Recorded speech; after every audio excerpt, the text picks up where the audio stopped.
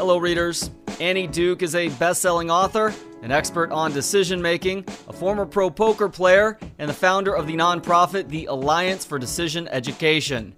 Her newest book is another good one. It's called Quit, The Power of Knowing When to Walk Away. Annie, thank you so much for the time. How you doing today? I'm doing well. How are you, Trey? I'm great, thank you. So this is the second chance that I've had to speak with you about your books. And I got to tell you, you are one of my favorite authors to read, who really just writes so eloquently about the art of decision making. I got to tell you, I love Quit as much as I love the previous one as well. Do you feel pretty good about the end product here?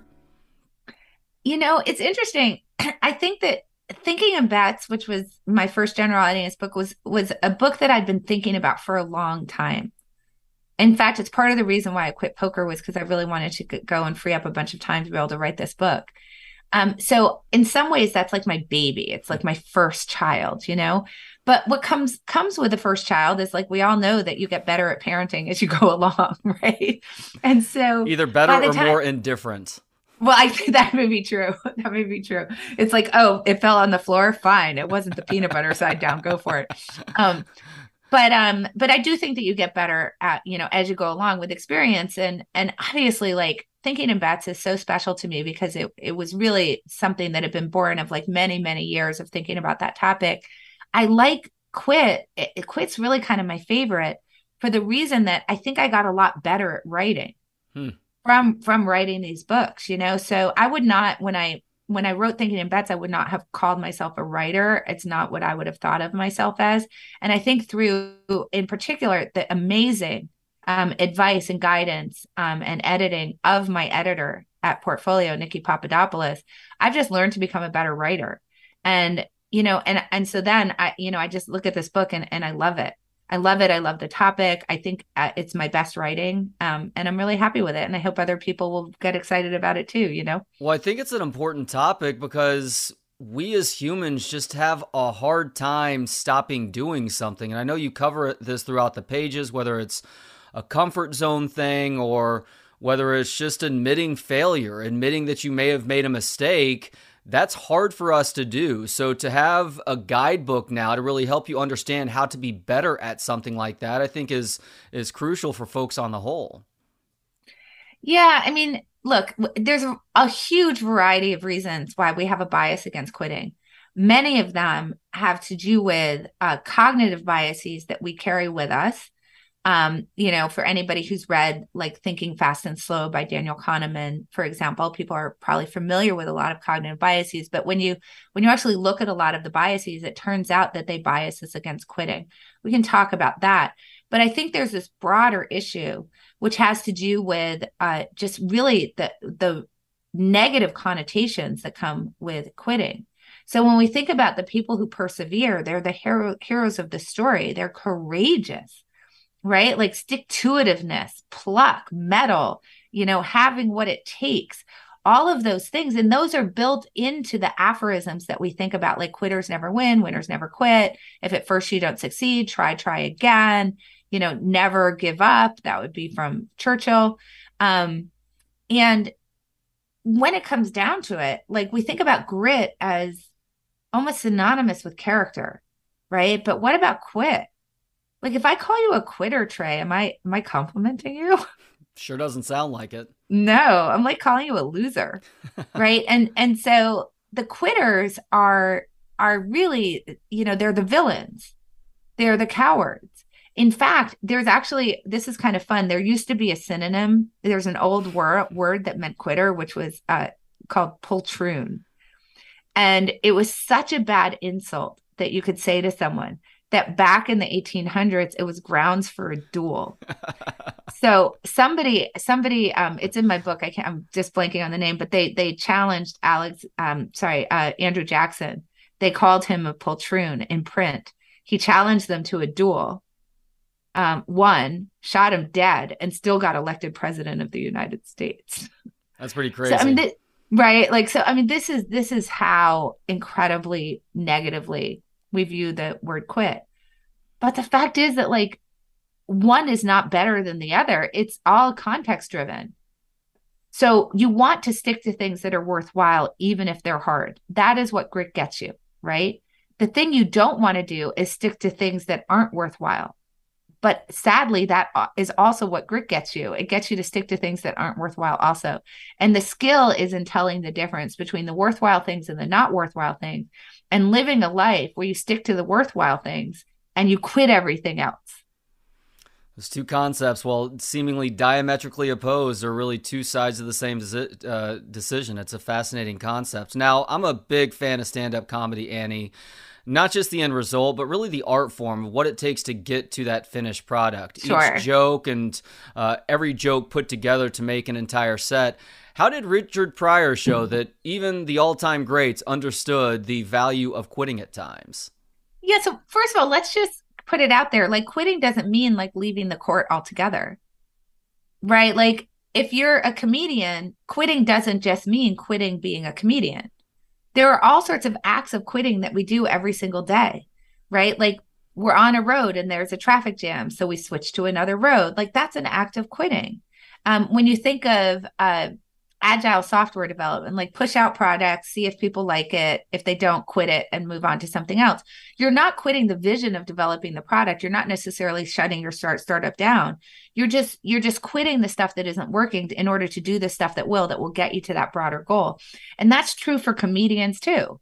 And they really understand that these smaller acts of quitting are really important to success.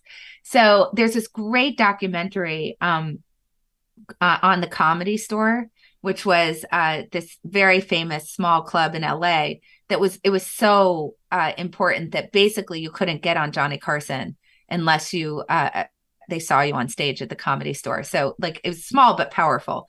So Richard Pryor, after he was already quite famous, right? Like probably the number one comedian in the world, when he was about to go on tour, which he would then develop into an album, he would actually go to the Comedy Store. And obviously, they would give him stage time because he was Richard Pryor. And he would get up the first night and totally bomb. Like, he'd be being booed because he would go in there with kind of half formed ideas, nothing really totally, figured out yet. And he'd just try stuff. And he'd get booed. He'd sort of figure out like what's landing, what's not landing.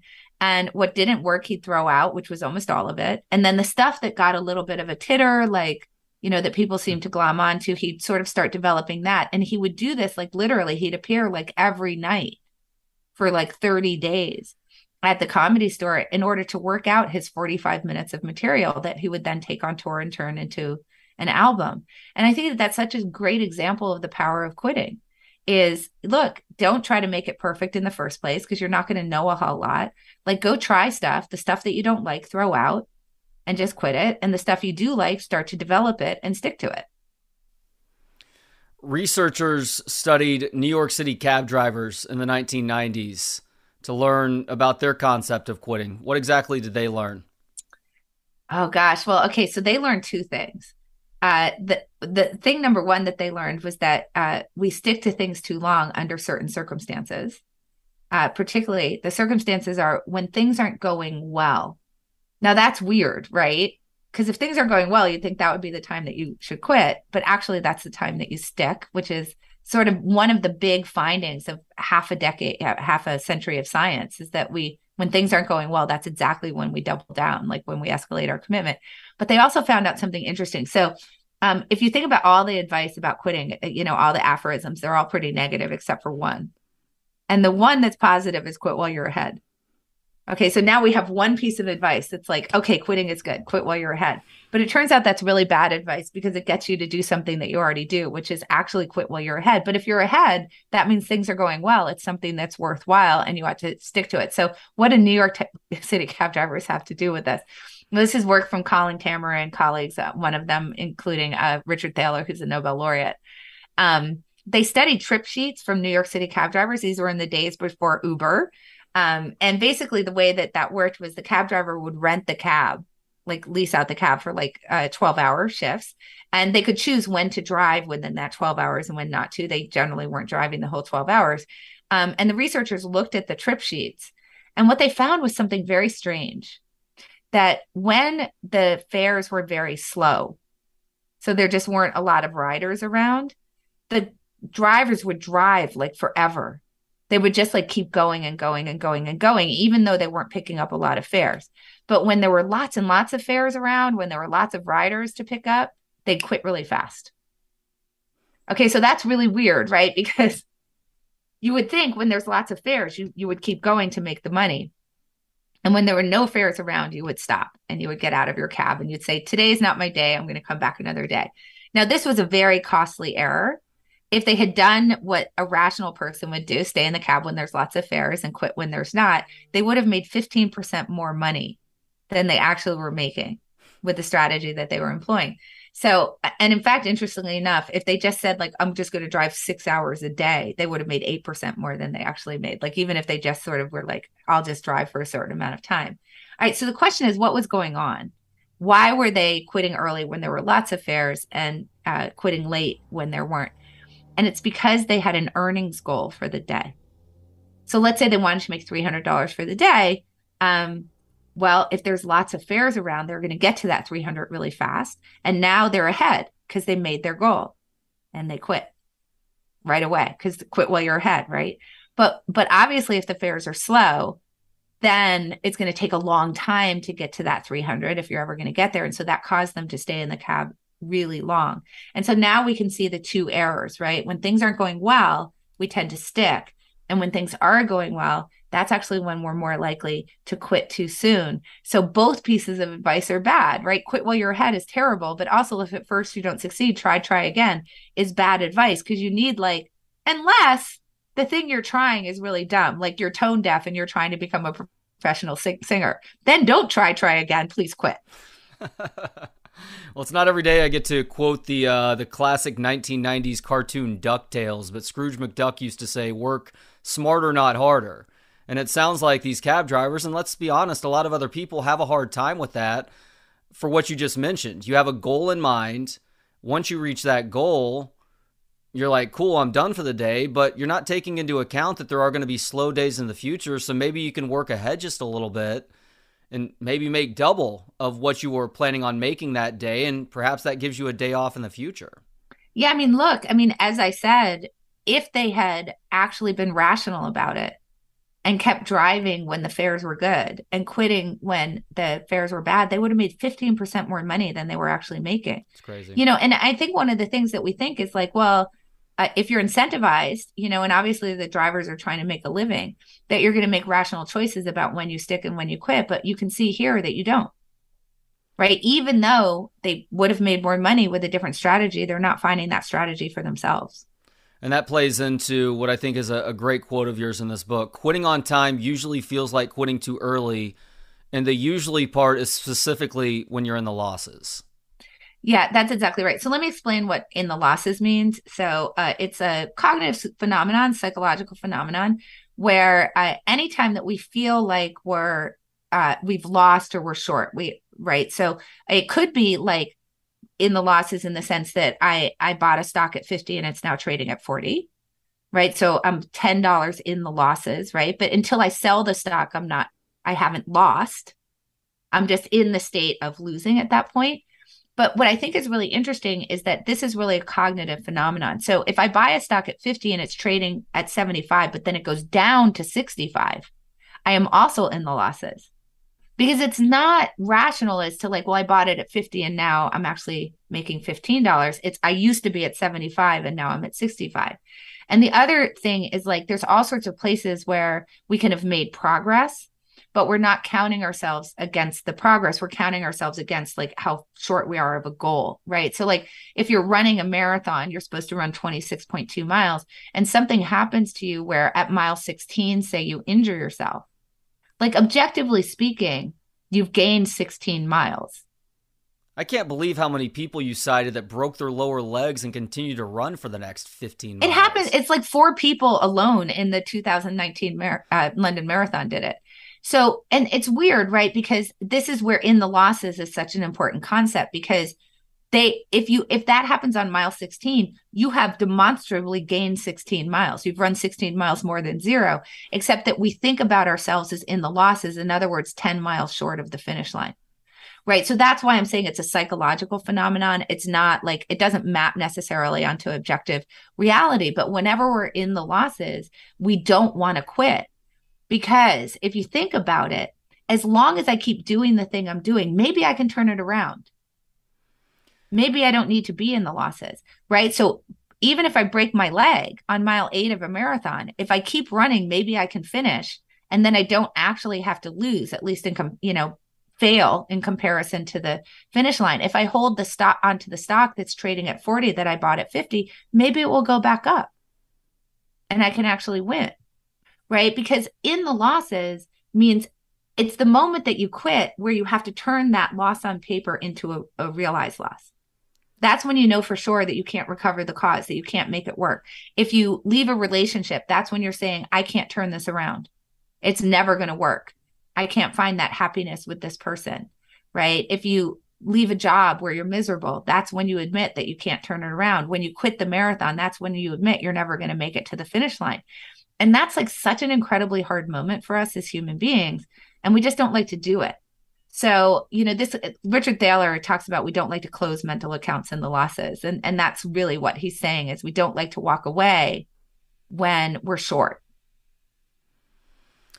Yeah, I think that an offshoot of that is having pumped a whole lot of money into a project that you are not necessarily seeing the results. It's hilarious that you actually cited the example of the California high-speed rail line with I'm ahead of my time. with the scathing piece that the New York Times came out with a week or two ago. But that's another great example of just committing yourselves way too much into something to where you have a hard time quitting it because you've already committed this much of a resource into trying to make it happen, even though it's obvious to everybody that it's a failed effort.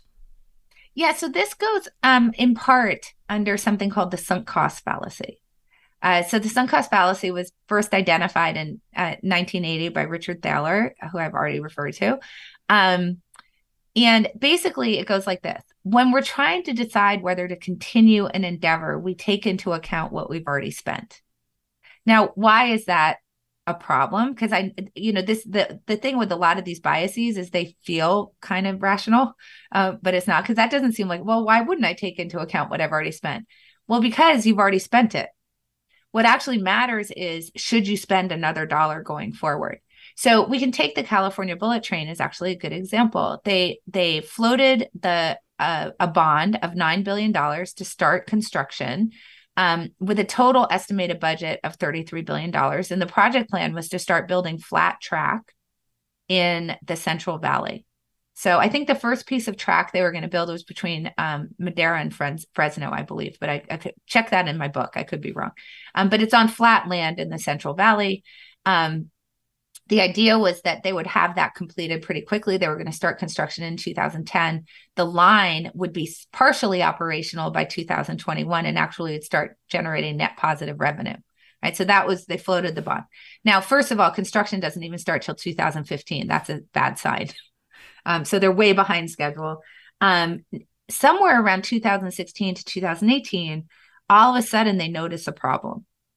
I mean, it's going to sound kind of absurd, but there's two big mountain ranges, the Tehachapi Mountains, which are to the north of LA, and the Diablo Range, which is to the south of San Francisco. Remember, they've started building on flat land, so they're spending all this money on the flat land. And somebody, a genius, says, hey, wait, we might have a problem blasting through those mountains because they're in seismically active areas.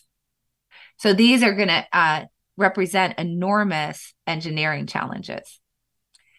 They now, at that moment, revise the budget up to $80 billion. Remember, they have no track built at all, right? So this goes to Governor Newsom, who now has the choice to quit, right? He can say, I'm stopping the project, but he doesn't do that. He says, no, let's keep building that track. And then we'll build track between Bakersfield and Merced. And then we'll also build track between San Francisco and Silicon Valley. Notice none of that tells you whether you can actually blast through these mountains. The last budget that I saw was before the New York Times article was revised upward to $105 billion instead of 2021, because obviously it's not operational. I think the new target date is like 2033 or something like that.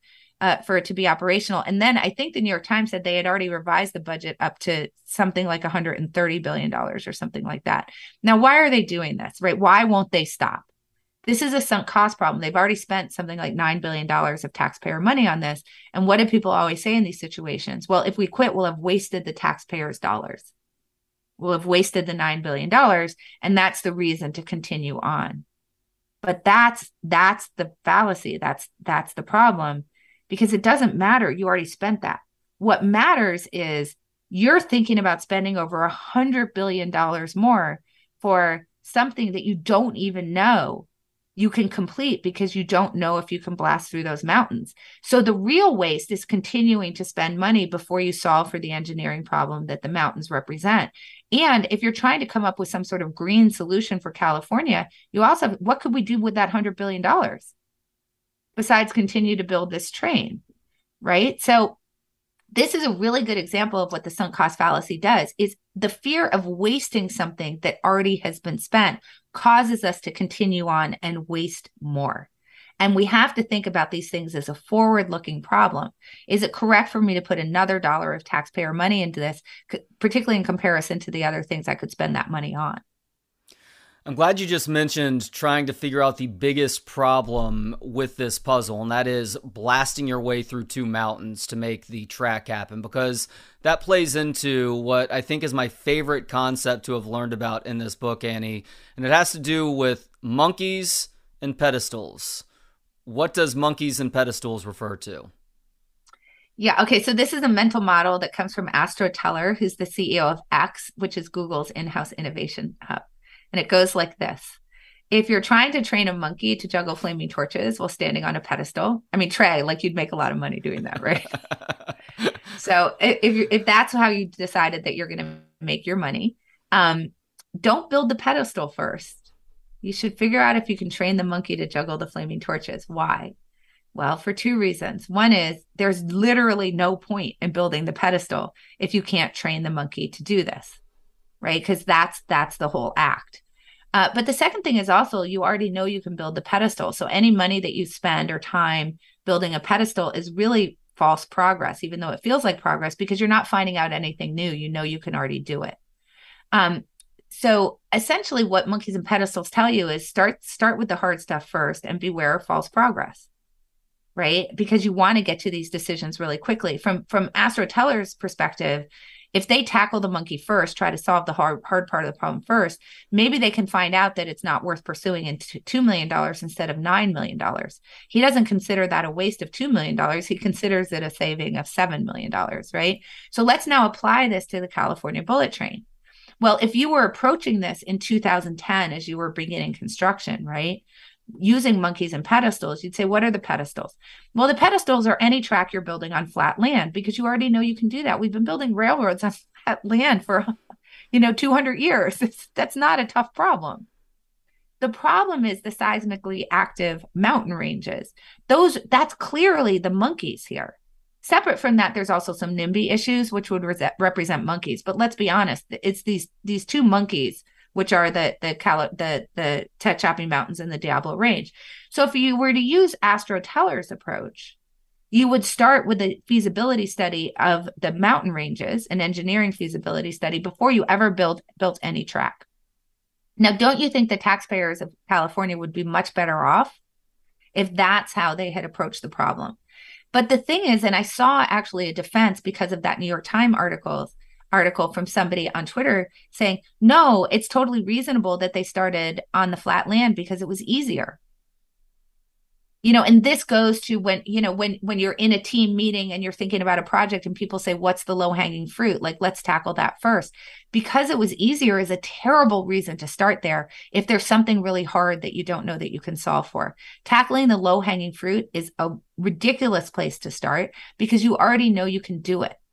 So because it was easier, which feels like such a good justification, is a terrible justification, because then if we go back to the sunk cost problem, now you're generating time and effort and money that you're putting into something that doesn't even represent progress, which is going to cause you, when you actually discover that the problem is really hard and maybe you can't solve it, it will stop you from quitting because you won't want to have wasted what you already spent. It's a concept that makes a ton of sense. Hopefully, it resonates with folks listening right now as well. Chapter 8 is titled The Hardest Thing to Quit is Who You Are: Identity and Dissonance.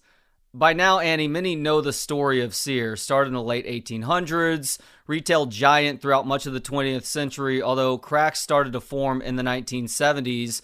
And now the company is just a figment of our memory. They are no longer in existence, filed for bankruptcy a few years ago, and they are out of the retail business altogether. What many, I think, at least I didn't realize until reading Quit, is that Sears actually had a chance at one point about 30 years ago. What was the self-inflicted wound that Sears incurred that essentially sealed their fate, but otherwise probably could have kept them going? Yeah, so I think that the problem that people think about with Sears is that they were flailing around, and then they ended up quitting the business, which is declaring bankruptcy. But that was actually forced upon them because there was no other choice, which is an interesting thing about quitting, is that we usually won't get to the decision until we have no other choice. But Sears was like, we have to understand how big Sears was. In the 1950s, it represented 1% of US gross national product. I mean, it was a huge company. Okay, so the question is, like, what happened? How did they go broke? Because we know the story of Sears, the retail company. Well, this is the amazing thing, and why this is an actual story, like a lesson about quitting.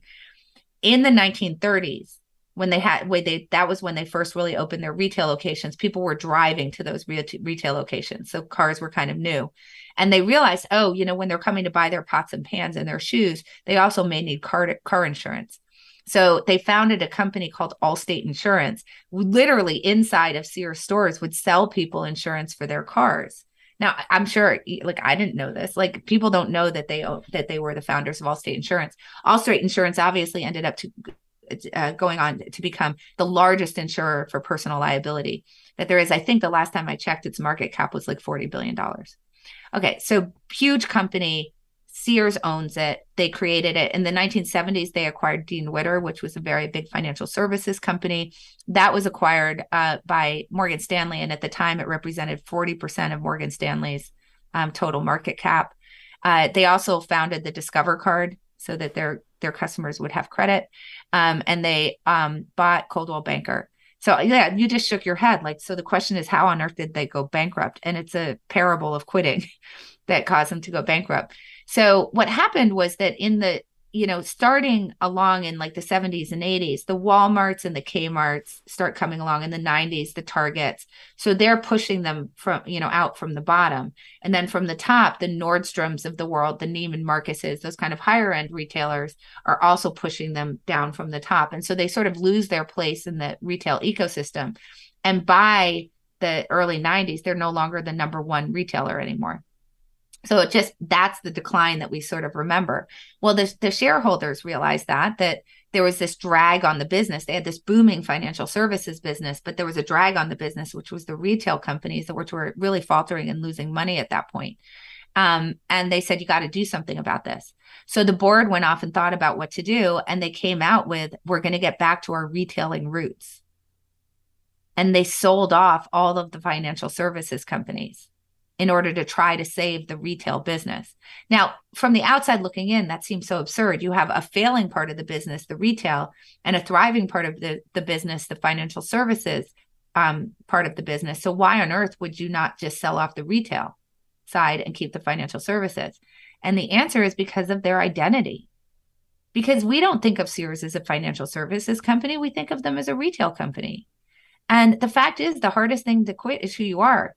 Whether it's a business like Sears, which identifies itself as a retailer, that's their identity, or you and the ideas that you have, the things that you do, the jobs that you hold, the relationships that you're in, that all become part of your identity. And even when the facts on the ground tell you that you ought to quit beliefs or your job or, whatever it is that's become part of your identity, we won't do it because we'd have to walk away from who we are in some way. And not all examples are bad. You get a great example of the Philips company. They have light bulb fame, who figured out a way to let go of their identity and not just survive, but thrive in current times as well. Highly recommend people check the book out for that and plenty of other reasons. All right, last question, Annie. The aforementioned Daniel Kahneman, the Nobel laureate, you got to talk with him in this book. You asked him what the secret was to being a good quitter. His response is, what everybody needs is a good friend who really loves them, but does not care much about hurting feelings in that moment. I love that quote. My question, though, is how cool was it to get Daniel Kahneman to provide a blurb for the front cover of this book? That's pretty freaking awesome. I mean, I'm not going to lie. It doesn't suck. Danny's a really wonderful person. He's so generous. He was very generous with his time for this book. And I'm